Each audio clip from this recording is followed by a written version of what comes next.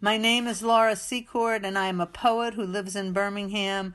I am talking today by sharing you a poem I wrote after the gallery sitting experience with Eleanor Davis as we looked at the Lynch Quilts just before the COVID lockdown. The poem is called Gallery Sitting the Lynch Quilts Before COVID Lockdown.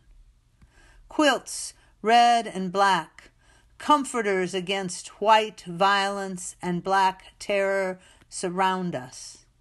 Outside's a dark noon. Cold rain beats the glass. Branches bend with rough winds. This space is gallery bright, and we are old friends with needles, thread, and hoops. We sit on benches spread with colored thread, sewing our Lynch quilt squares. We are white and black. Our bent heads are glowing bright, your salted pepper and my buttered white. Surrounded by historical violence and emotional turmoil, we bend over scraps of fabric, embroidering against the cold. I've been sick for 3 weeks with nothing like a cold, and the news warns of spreading pandemic threads. We honor a safety in distance as our minds bend, sensing the grip, a pending whirlwind.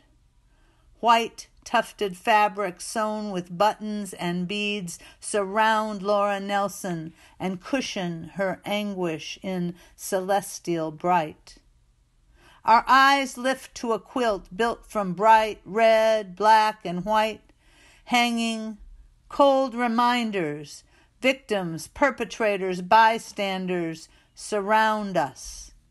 The angel you're sewing wants beautiful thread to lift Laura's baby, lost victim of white devastation, whose story's unfinished from the river's bend.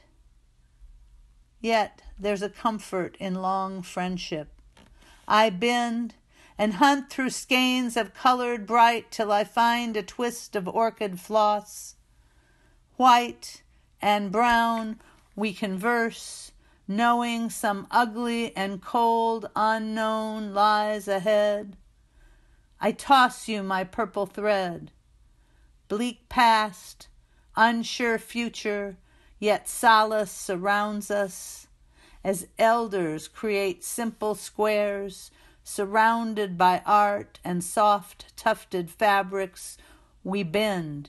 Do women's work, weave threads with faith in the power of quilts, knowing bright designs can wrap us safe against the cold upheaval and loneliness looming ahead.